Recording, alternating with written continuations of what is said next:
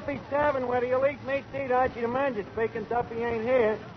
Oh, hello, Duffy. I'm glad you called. Look, how would you like to see Mrs. Duffy in an ermine coat with a sable girdle and mink garters? Huh? It'd be a good excuse to set a trap? Well, what I'm talking about is I want to make you rich, Duffy. I want you to take a flyer with me into the seminar industry. Huh? Well, Duffy, there's big dough in it. A guy like you could have a mansion in Beverly Hills, big cars, personal valet so you don't have to soak your own feet. Huh? A swimming pool? You don't have to do with them, Duffy. You could keep water in one and Mrs. Duffy in the other. Well, I'm telling you, this movie deal would be terrific for you. See, I put up my brains, and you match it with your money. You wouldn't have to take this money. Huh? You'll think it over? Okay, Duffy, that's good enough for me. Hey, Eddie, guess what? I just talked Duffy into putting up the dough for me next picture. Oh, that's wonderful. What's the idea to whistle? I didn't want to wake you up. You was having such a beautiful dream. If Duffy put up the money. Well, why not? I'm putting up me talent, ain't I? Eddie, you admit I got talent, don't you? Eddie, do you admit it or don't you? You want that question answered man to man or on a labor management basis?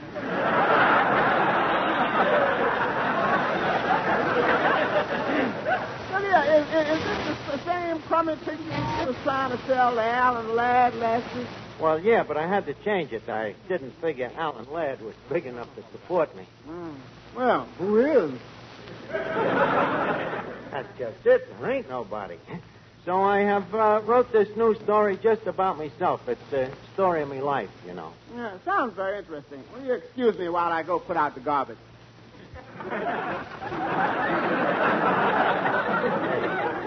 Never mind about the garbage. Ain't you interested in hearing me life story? Well, okay. 6 of one, half dozen of the other. All right. I'll listen. Well, since you insist, here it is. It's a Horatio Alger story. It tells how Archie, the ragged street urchin, went from poverty and rags to become the Archie that he is today. Not much action, is there? You ain't heard it yet. You see, it starts out with me environment. Scene 1 shows me as a baby in me nursery, you know, where I'm laying in me little castanet. So me father, a gay, dashing hod carrier, is bending over me. So I look up at him, and realizing all he has done for me, I start to cry. So he decides to walk the floor with me. So he picks me up, lays me tenderly in his hod, and he waltzes me around the room. It sounds like a great part for Fred Astaire. Astaire could never play it. My father was strictly a flatfoot waltzer. Well, anyway, suddenly me mother comes home after a hard day at Roseland, see?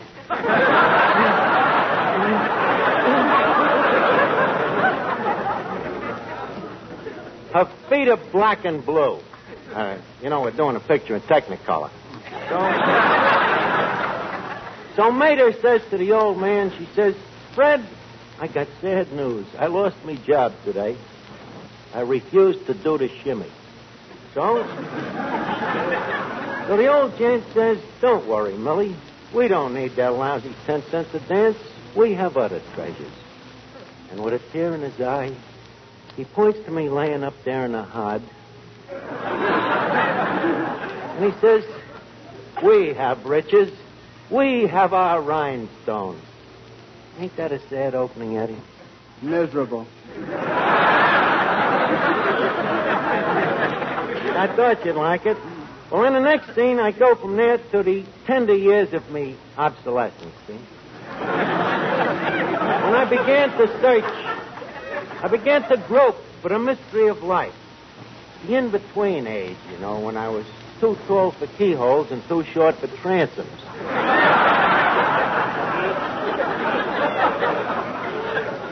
The age of confusion, when I was grasping, when I didn't know where to go. Is it too late for suggestions? To continue, I didn't know which way to go, but suddenly it comes to me. I hear the call of Thespian. Actor's blood pounds at me pulse. Me nostrils get filled by the smell of the grease ball. I have been called. Yeah, put on your shoes, Mother. This is where we came in. Eddie, please, once in a while, couldn't you keep that dopey mouth shut?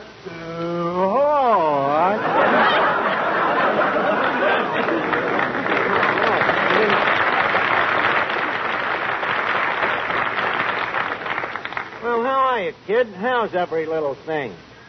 I don't bother them. They don't bother me.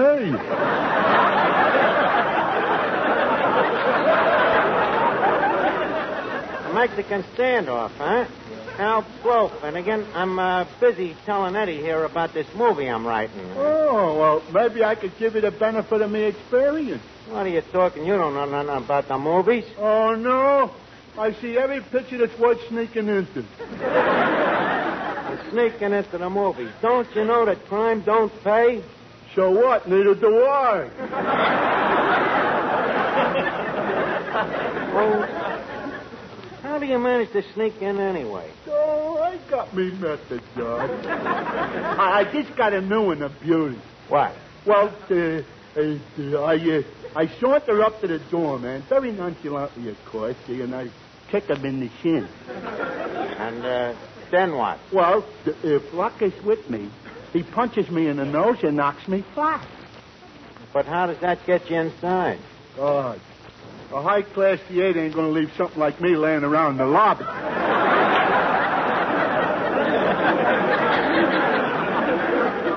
So you get a punch in the nose. No wonder your face looks like a double feature.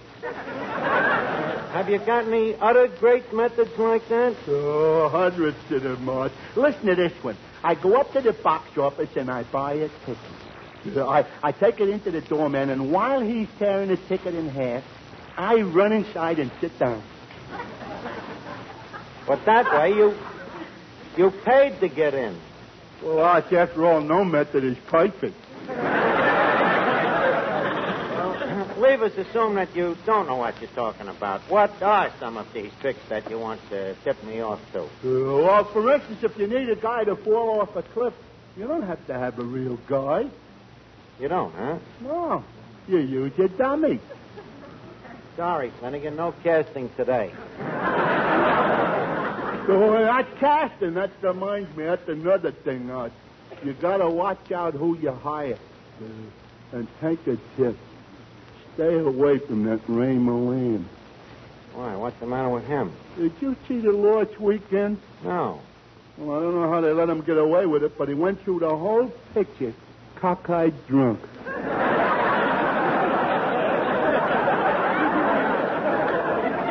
Will you please remind me next Christmas to get you a pencil sharpener with a nice snap brim? Hello? Oh, hello, Duffy. Have you thought over the proposition? Huh? You what? You just read in the paper where me last picture was one of the 10 worst pictures of the year? Yes, but Duffy, did you happen to notice that it was first on the list? Certainly, and this new one will make a fortune. Huh? Well, okay, don't do me no favors. There's plenty of other people that'll put up the dough. But just remember, someday when you walk along the street and you hear people say, there goes the biggest jerk in town, then maybe you'll think of me.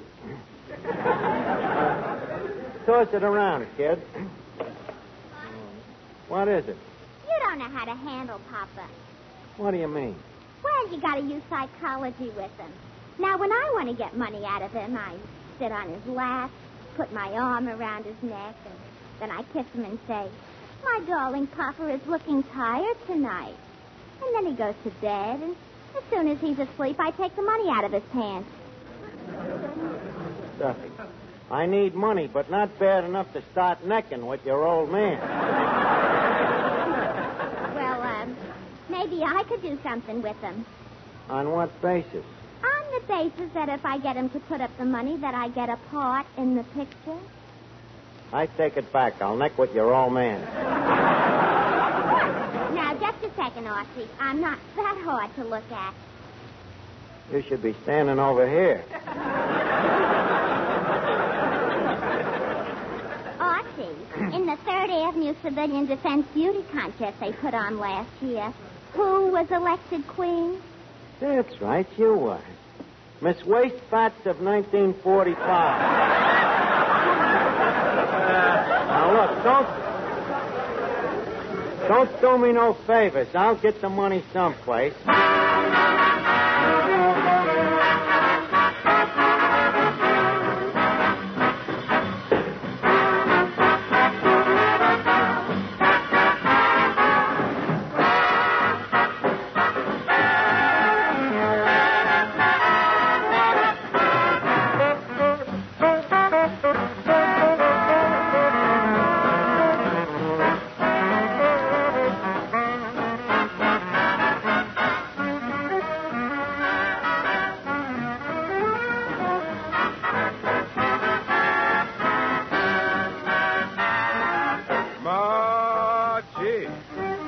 I'm always dreaming of you, Margie. I'll tell the world I love you. Don't forget your promise to me.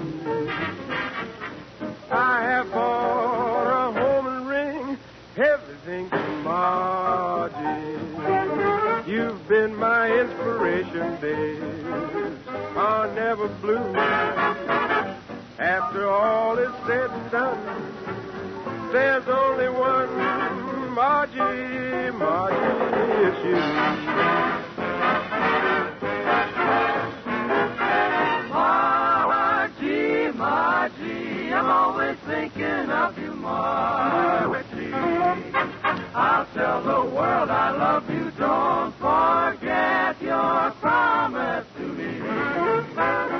I have bought a ring, a nice big home and everything. Oh, Margie, hey, Margie, you've been my inspiration. Days are never blue.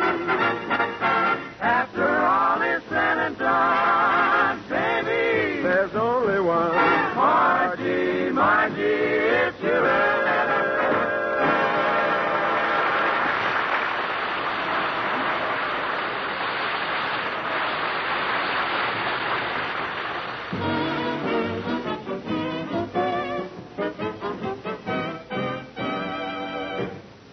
Raise the dough for this picture somewhere. Eddie, give me that phone book. Hey, you got some particular sucker in mind, or is this going to be the straight house-to-house canvas? If you don't mind, I'll just take the phone book, stands without no remarks. Okay. There you are. Let's see here. U-R-S-T-U. Here it is. Uncle Sam Park Shop. Hello? Uncle Sam, this is Archie. Archie. Remember the wristwatch with the imitation alligator strap? Yeah. Yeah, well, Uncle, I got a big deal on, and I'm a little short of...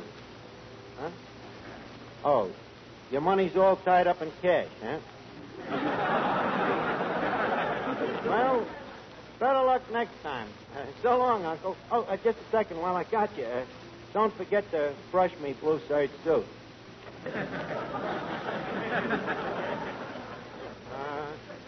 I wonder if my bank would be willing to arrange a loan.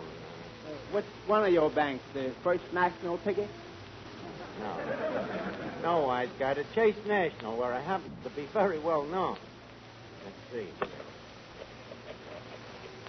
Hello, Chase National. The manager, please. How do you do, sir? This is Archie speaking. Archie, the tall, distinguished chap that comes in to fill his fountain pen.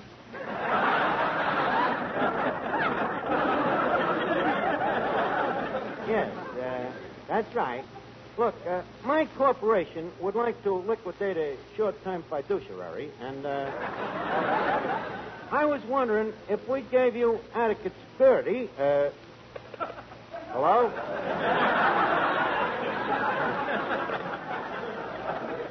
Eddie, take their calendar down from over the bar. That's the last time I ever walk into that bank. Giddy up, Schaefer. Back we go to the post office. What am I gonna do?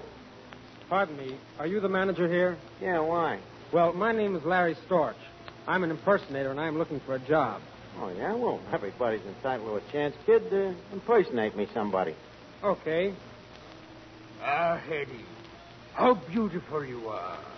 I would give anything to be with you. Come with me to the Cars Bar. Oh, yeah. I could close my eyes and swear it was W.C. Fields himself. Wait a minute. Europa, you give me an idea, kid. If Duffy heard I had a bunch of big movie stars to play in this picture... I just thought of a new way to sneak in. Now, please, not now, Finnegan. Oh, by the way, Mr. Storch, this is Mr. Finnegan. Oh, very happy to meet you. Thanks.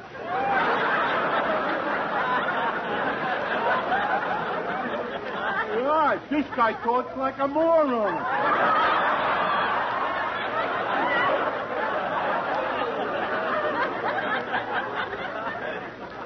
Well, you understood him, didn't you? Go ahead, Larry. Do another one here. Finnegan, stand up here. It'll be the first time you ever did an imitation for an imitation. Go ahead. Okay. Oh? Are you serious, Jockey? Really, my boy?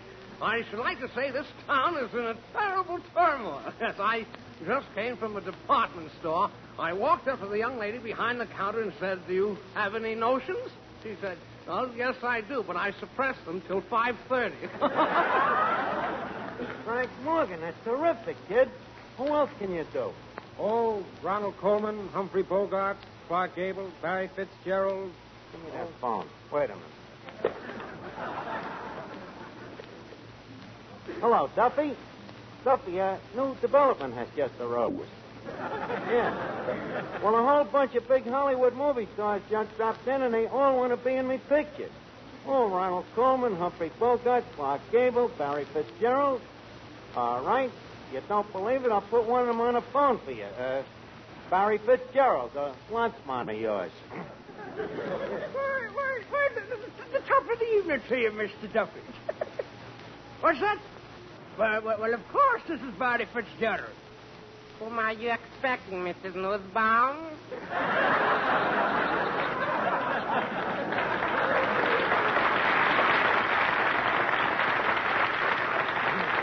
Give me that phone, kid. Huh? Well, are you sold, Duffy? You think it's a trick? Okay, I'll convince you. I'll put on a scene with the whole parade of stars right now.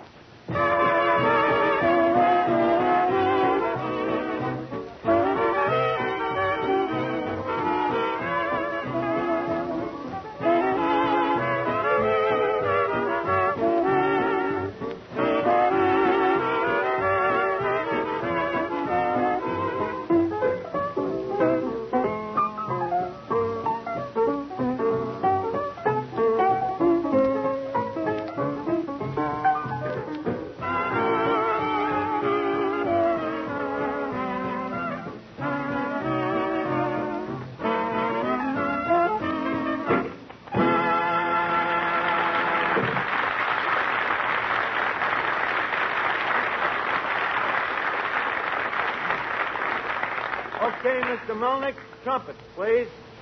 Thank you. Ladies and gentlemen, we now present the preview of that great forthcoming cinema picture, The Life of Archie. This stupendous drama features none other than Humphrey Bogart, Peter Lorre, Ronald Coleman, and Clark Gable. What, Duffy? No dames. You don't realize that in Hollywood, dames are on their way out. Now, the first scene we present tonight takes place in Hollywood, the first day after I arrived here. The scene in me hotel bedroom where I'm laying in bed asleep, dreaming of the experiences that are soon to be mine.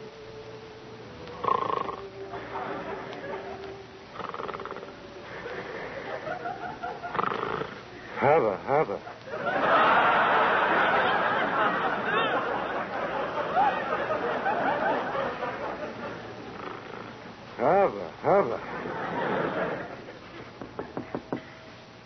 Come in, Lana.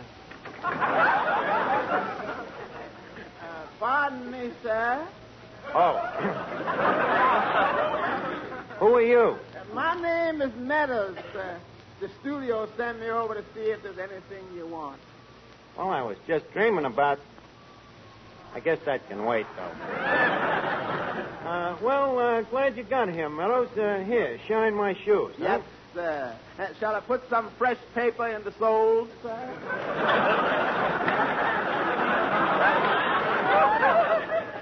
I think you'd better not, Meadows. I'd rather not be accused of going Hollywood. By the way, before you shine them shoes, would you mind to hand me embroidered shorts?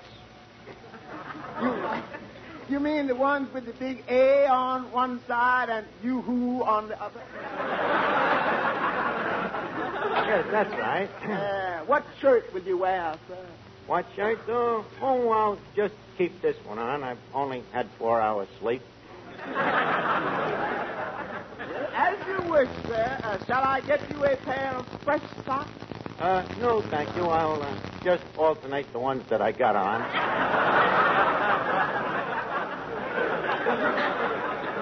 So, this is Hollywood, eh, Meadows? The city of dreams. Baghdad on the Pacific. Millions of Meccas. But will it spell happiness?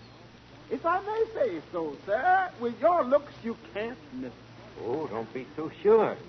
My looks are apt to be my curse. I see what you mean, sir.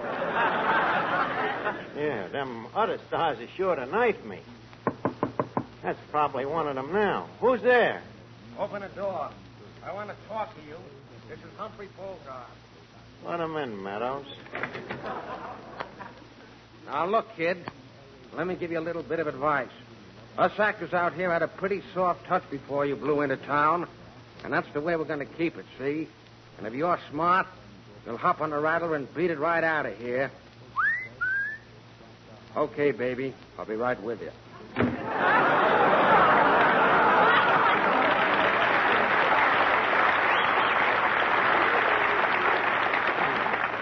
That guy. I'd just like to get in a picture with him sometime when he's an Indian and I'm a cowboy. I guess that's another one. Come in.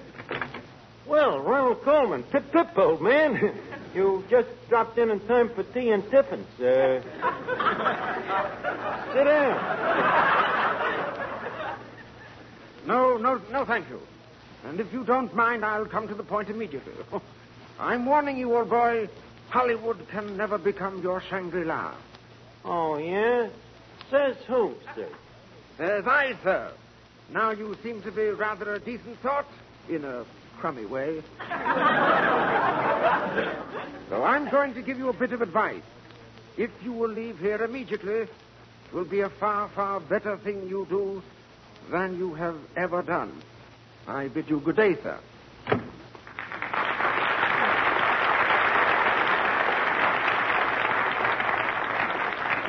What a Berkeley Square. They send $6 million over to England, and him they leave here. Oh, another one. Who is it this time? This is Clark Gable, son. Oh, Big Ears. Open the door and come in sideways.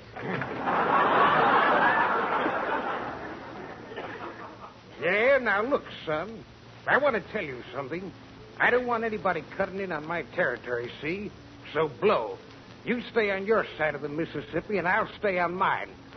Now, take my advice, pal, and everything will be Roger. Just a second, Gable. You can't wilk on me just because you happen to be an ex-tail gunner.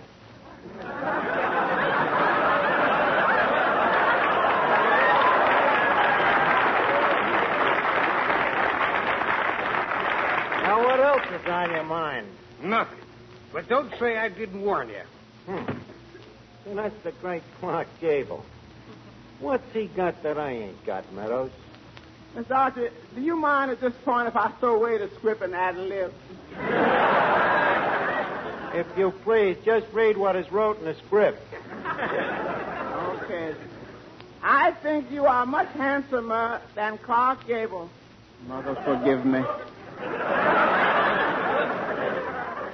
Back to the Meadows character. Come in. Hello, Archie, my boy. Well, Peter Lorre. Don't tell me you're worried about me, too. But of course, Archie. Do you know something? I've never been worried about my career before today. But when you walked off that train, I took one look at you, and for the first time in my life, I was frightened.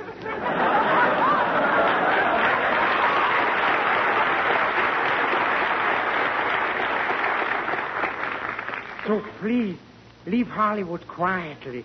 Don't make violence necessary. Call me up and tell me your decision, will you? Okay, what hotel are you staying at? The Hollywood Plasma.